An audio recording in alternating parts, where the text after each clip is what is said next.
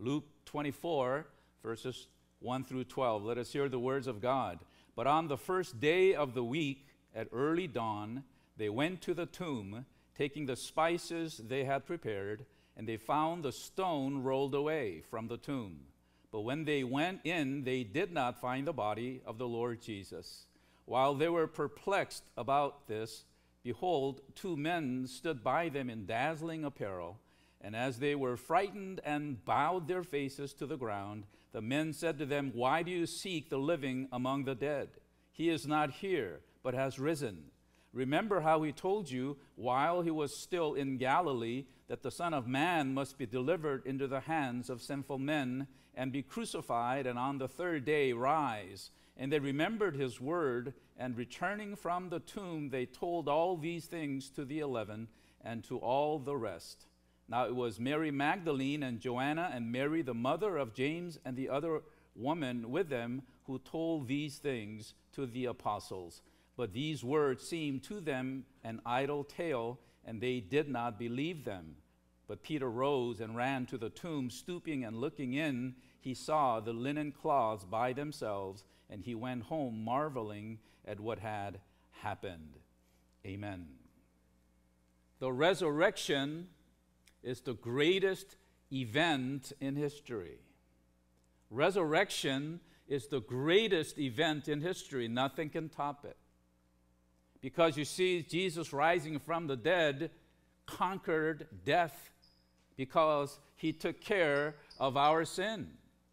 It is the conquering of our sin that we are made new.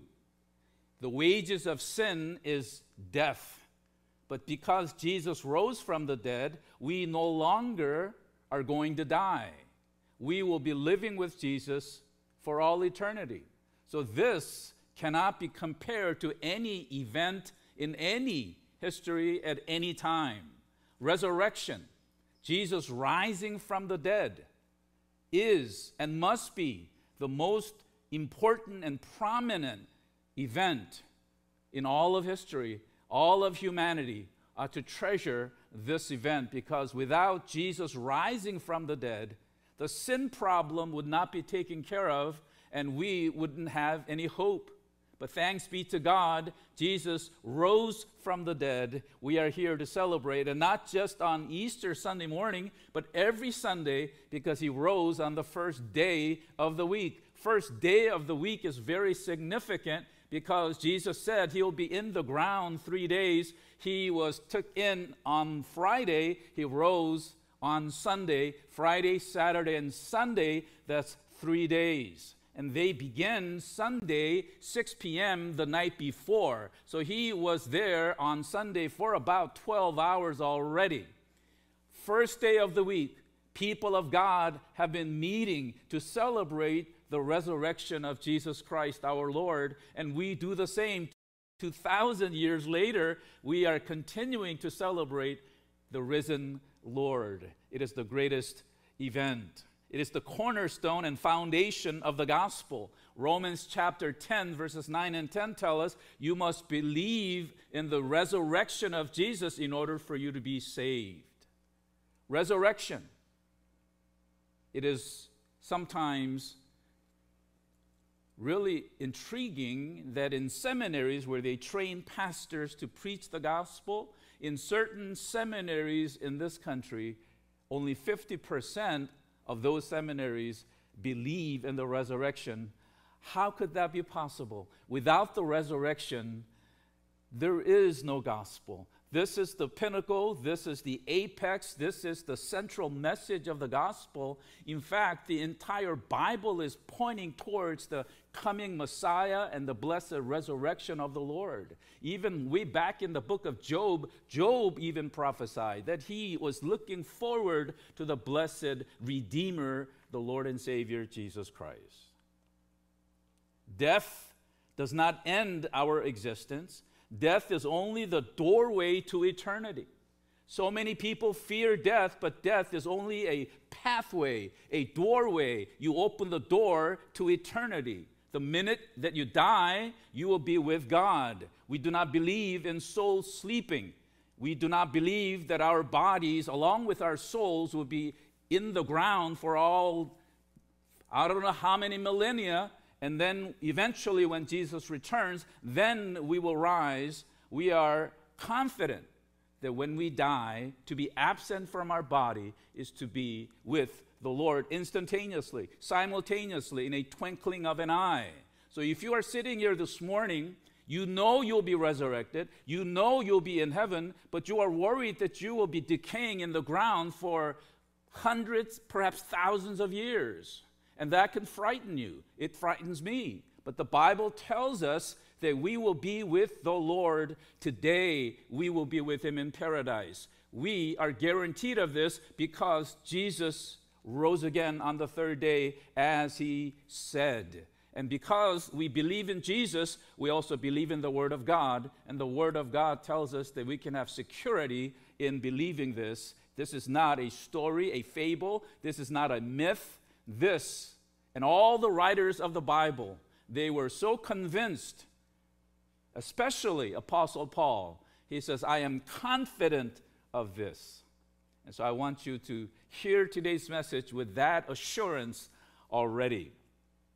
Jesus was dead, absolutely dead. Some people believe that Jesus never died. Some people think that Jesus was on the cross, and because there was a cool breeze, that he somehow revived himself. He got down from the cross. You remember, he was whipped in his back. His back was literally shredded, and he had no liquid. He was bleeding. He had everything just exhausted out of him. And to escape the guards and to appear to people as nothing is wrong, this is the most ridiculous story that they've been telling. They've been telling lies. They even told the guards. They gave them money, the Roman officials gave them money to say that the body of Jesus was stolen. Some of you rather would believe that Jesus' body was stolen, or maybe some dogs came and ate it. You might believe in all kinds of hoax. I would rather believe what the Bible says, because it tells us matter-of-frankly that on the first day of the week, it says in verse 1, but on the first day of the week at early dawn, they went to the tomb, taking the spices, but they prepared.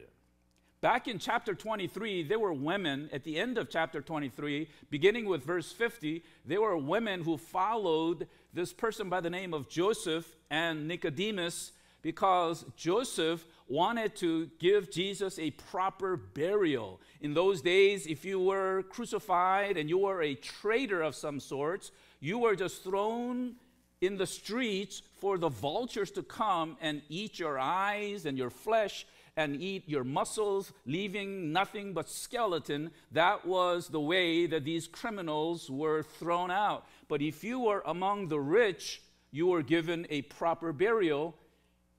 Pilate, the governor, did not want Jesus to have a proper burial. So for Joseph to go up to Pilate was very scary thing. He must have been shaking in his boots, kind of like in the Old Testament, Moses going up before Pharaoh saying, let my people go.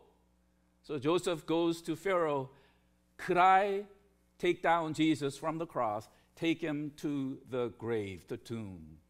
It is my own tomb. No one has been there. The rocks are clean. There is no stink. There's nothing, no odor of any kind. There is nothing related to death. May I put Jesus in that tomb? And God allowed that to happen because there was to a prophecy. God did not want his only begotten Son to be thrown in the streets for the birds to come and eat his flesh. He made sure that his Son was preserved and was given a proper burial. The Bible tells us that these two men, brought 100 pounds of spices and ointment as they prepared the burial. And these women followed them, but they did not go in because they were still in shock. They just simply observed, but they did not go in, watching these two men prepare the body of Jesus. The next day was Sabbath. By the way, that Sabbath is the officially last Sabbath because on Sunday, the next day, the Sabbath will be done away, and that there will be no more observance of anything related to Sabbath. And the New Testament writers tell us that there must not be any of that Sabbath observance, because we are now beginning a new life in Jesus. So on Saturday, they observe the Sabbath, these women, and they prepare their own ointments and spices, and they went first thing at dawn. It was still dark. It says here in verse 1, on the first day of the week, at early dawn, they went to the tomb, taking the spices they had prepared.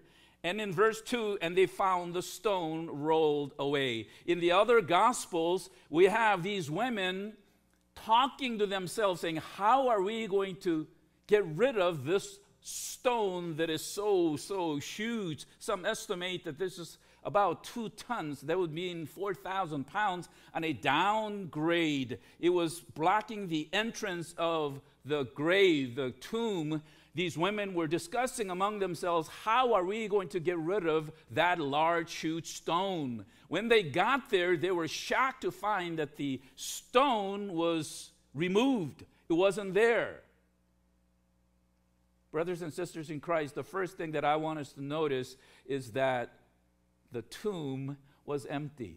All the 4 gospel writers talk about the resurrection. Every one of them talk about and give us the evidence that Jesus was not there. He is not there. So I titled today's message, He is not here. He is not here. Why are you looking for the living among the dead? There were 2 angels appearing as dazzling white apparel. They were bright and dazzling, and these 2 men told these women, why are you looking for the living among the dead? This is a cemetery. The living is not here. These women went there. They found Jesus' body not being there. They were not completely convinced. They did not realize of the resurrection. All they know is that the body that was supposed to be there wasn't there. All 4 gospel writers tell us that the body was not there. They tell us that it happened. They cannot tell us how it happened, because they were not there when Jesus rose from the dead. All they can tell us is what they saw, that the body was not in the grave. Another thing that these women did not see were these guards. These guards were put there, according to the Gospels, in other places. They wanted to make sure that when Jesus was alive, there was a rumor going on that he would rise in 3 days. And so they wanted to make sure that Jesus was in the grave. So they had the emperor's signature, if you will. They had a seal of the governor, the Caesar, and the king, and the seal was on the grave. Right there, nobody can break that seal, and guards were protecting it. And another Gospel tells us that there was a violent earthquake, so terrible that the Bible tells us that these guards fell into some kind of a coma. They fell dead. And when they woke up, they realized what was happening. The grave was wide open. There was an angel, 2 of them. Everything is shaking, and the body of Jesus is gone. They have no reason to be there. They ran, they fled for their lives. They were protecting the grave because Jesus' body was there, but they do not need to be there because Jesus was no longer there. That's an evidence. That's the most convincing evidence. Jesus' body is not in the grave. There is no resurrection in the world religions. There is no resurrection in Buddhism. There is no resurrection in Islam. There is no resurrection in other religions. All they have is coming back, reincarnating. It is not resurrection. It is recycling. They are just recycling themselves, but Jesus is the only being who actually resurrected himself. The reason that the stone was rolled away was not for Jesus to come out. He does not need the stone to be removed. As you remember, he would appear in front of his disciples who are hiding, by the way. He would appear in front of them right through the walls. he would go right through the walls because he was totally changed to a different body form. We too will have that body as well. The reason that the stone was rolled away was not for Jesus to come out, but for these women and disciples to come in and see for themselves. It is still open today. The grave is empty. Some people think that these women went to the wrong tomb. Think again, because they were there 2 nights ago. They followed the 2 men, so they knew exactly where the tomb was. They did not make a mistake.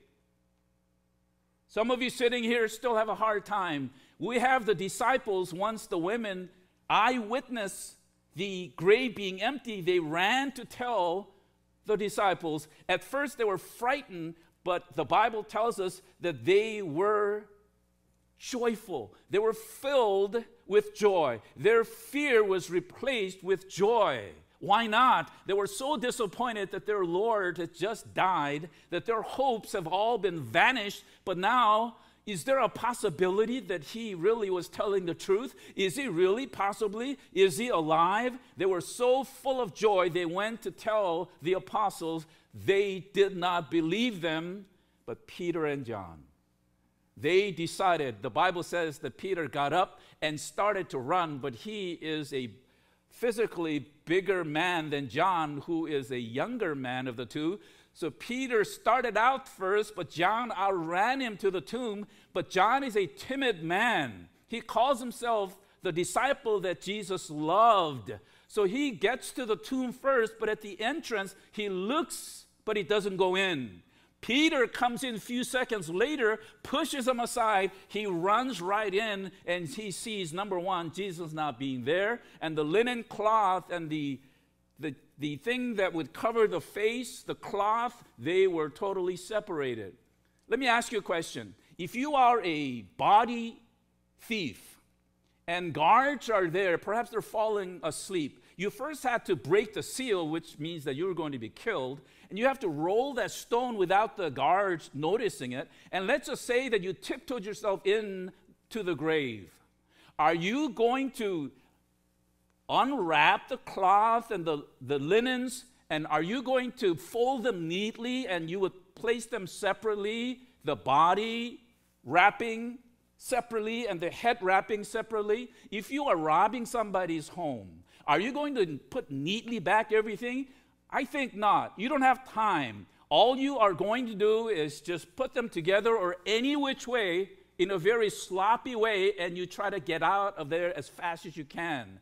The Bible tells us, and these are evidences, that Jesus indeed rose again from the dead, that nobody stole his body. In fact, if the body was stolen, all they had to do is just provide the body. Hey, we have the body. They would not have died for a lie. Nobody dies for a lie. You don't become a martyr for a lie. Every one of the disciples were martyred. Some died crucifixion upside down, having the cross upside down. Some were beheaded. They were all martyred for what? For a lie? I don't think so. These disciples were wimps. They all fled. John was the only one at the foot of the cross. They were in fear. They are not going to go out there and go to the grave and try to steal the body. We know that Jesus rose again from the dead because, number one, the grave is empty. The angel's testimony saying, "Why are you looking for the living among the dead?" We also have the testimony of the women. They go and tell these disciples.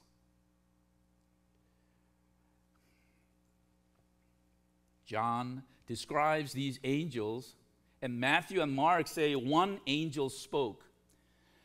There were 2 angels, but only one spoke. Why do you seek the living among the dead? Don't you know that the living one, that death could not hold him?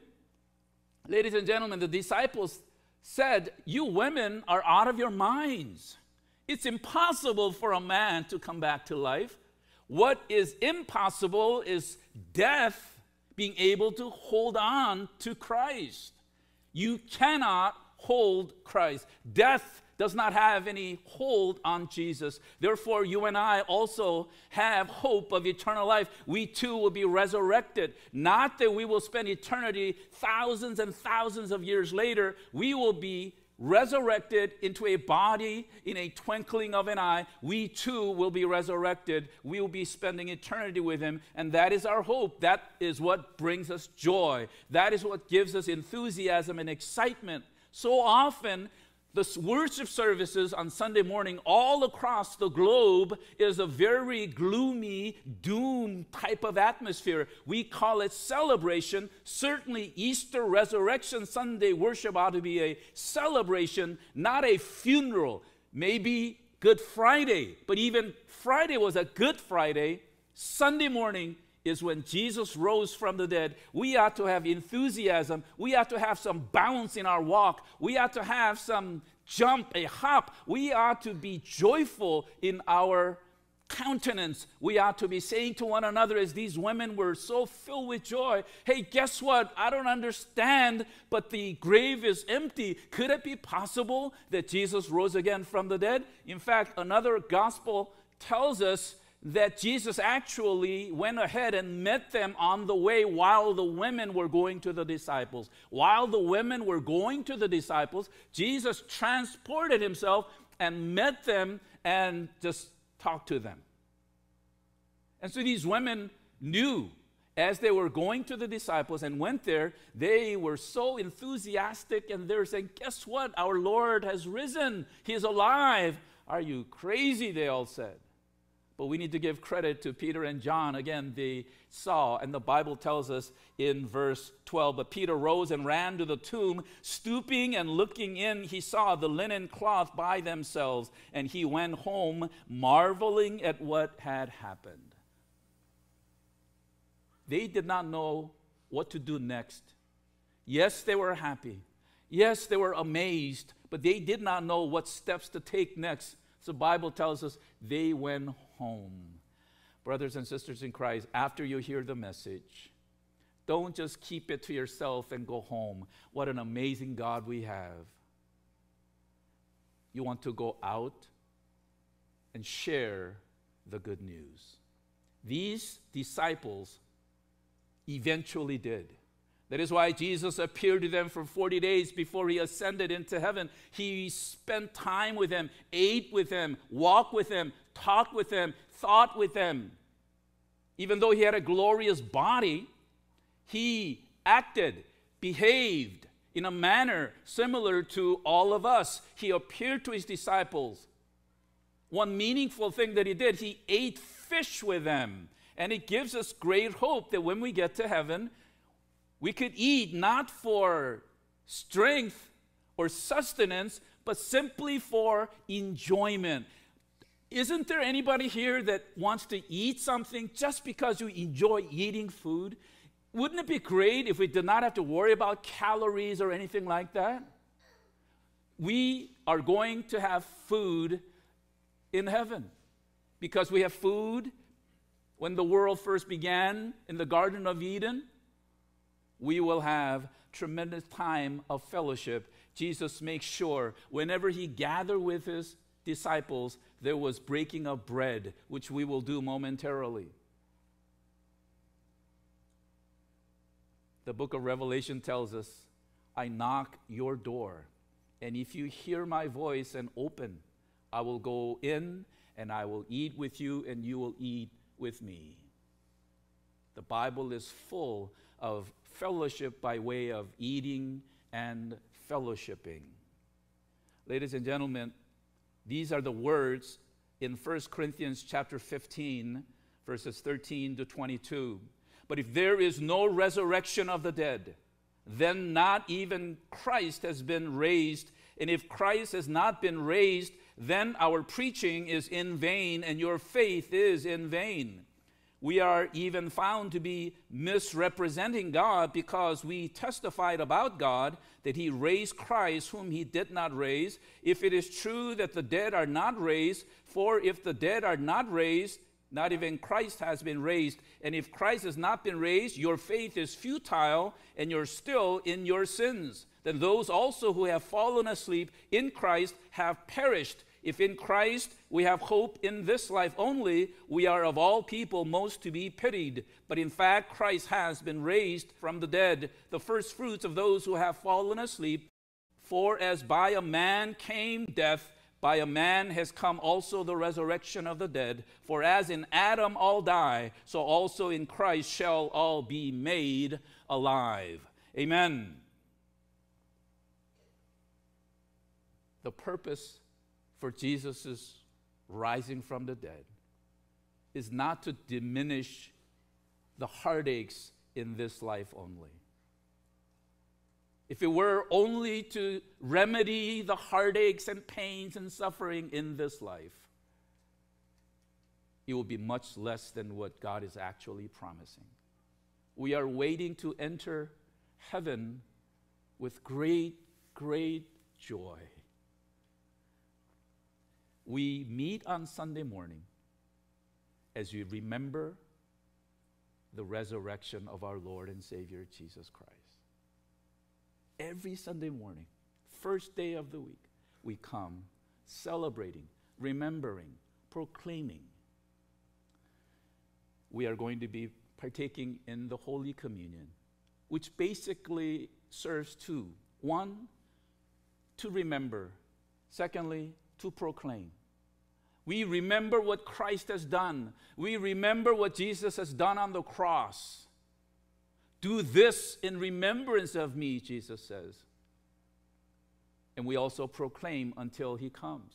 We proclaim the gospel until he returns. These disciples eventually saw and believed.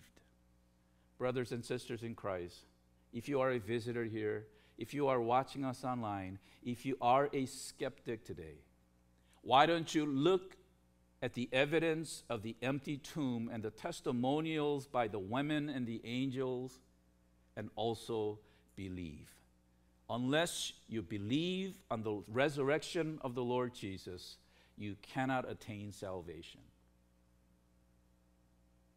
This is the granddaddy of them all.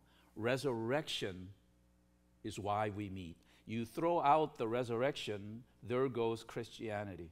Resurrection is at the very heart of what we believe. That's what the Gospels teach. That's what the epistles explain.